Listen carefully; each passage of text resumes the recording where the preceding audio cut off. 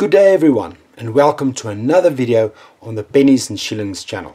Now in this two-part series I want to talk about an interesting topic when it comes to copper coins specifically, namely color.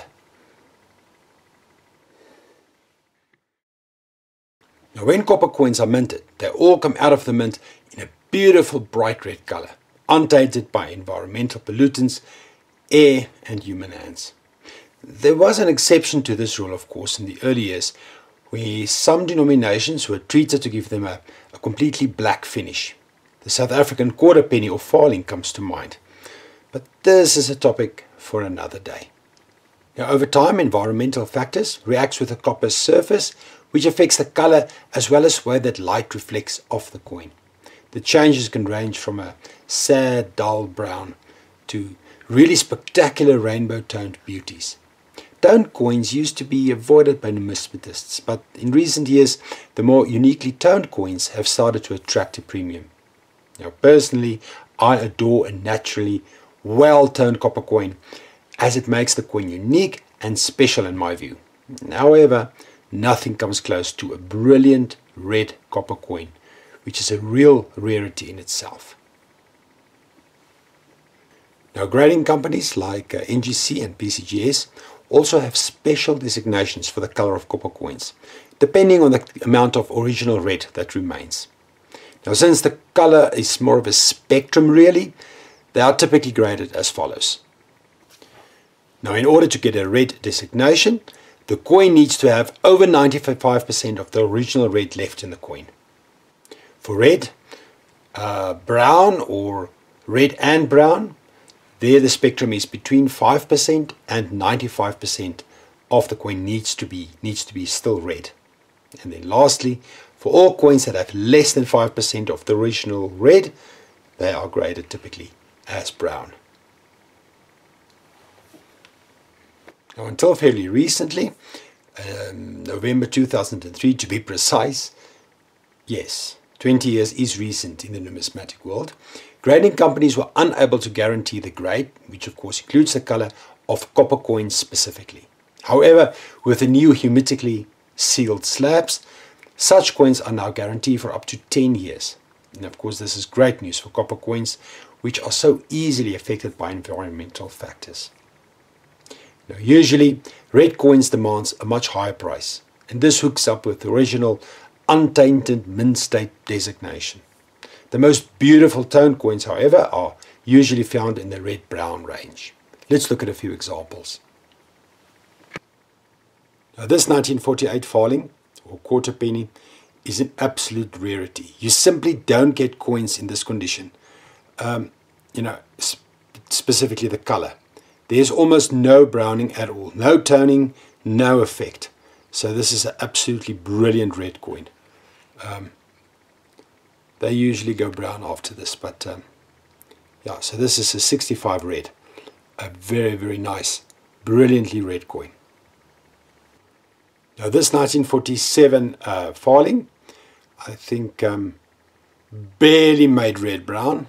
It has beautiful toning, but it has very, very little of the original red remaining. So this is a red-brown, but I want to venture a guess to say that it was a very close call. This is very, very close to being graded just a brown.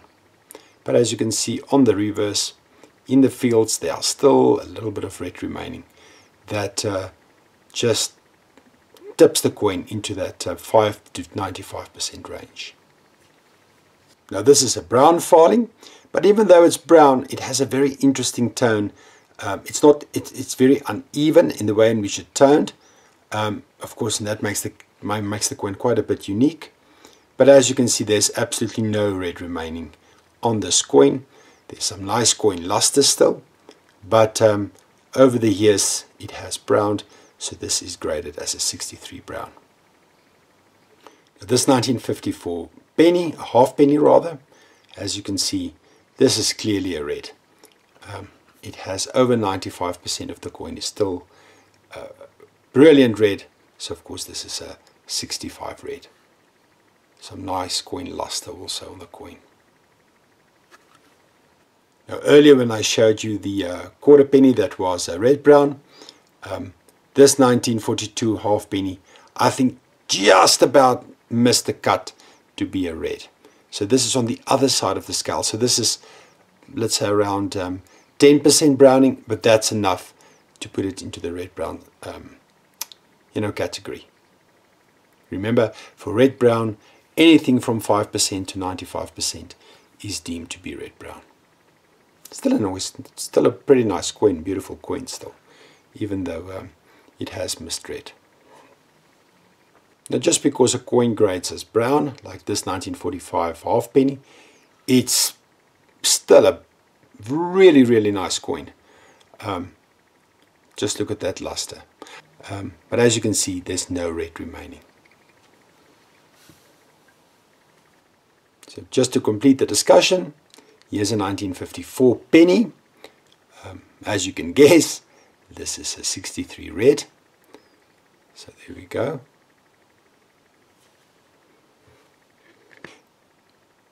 This is a rather interesting coin. It has started to blacken around the edges, but it's also one of those coins that barely made the red-brown cut. I think the main reason is because of the obverse. As you can see on the head of King George VI, there's quite a bit of red remaining on some parts, which probably just tilted it above that 5% range.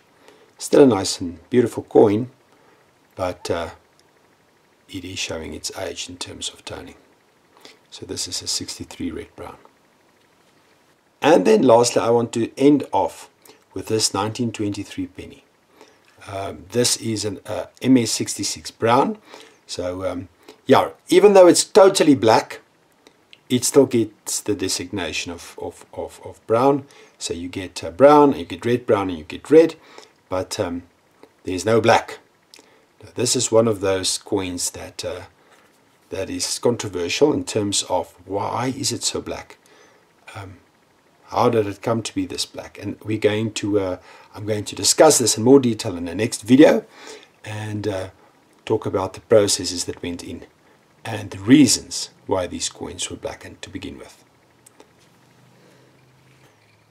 As I was putting the coins away, I totally forgot to show you this coin. This is by far one of my most beautiful half pennies. So this is a 1952. As you can see, it has beautiful toning. There's blues, there's reds, there's purples. This is what's often referred to as rainbow toning, or I call it rainbow toning, but this is a 65 red brown.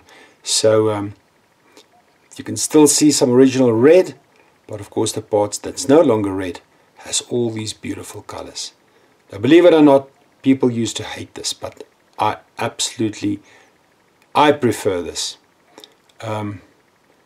A coin has to be very beautifully red before I prefer it over a very nice coin like this. This is really, really special. Thanks everyone, that concludes this first video in my series on the color of copper coins. I hope you'll watch the second one when it comes out. Maybe it's already there, on why the mint colored or explicitly colored certain coins black. So I hope that I'll see you there. But thanks very much for watching, and keep well and happy collecting.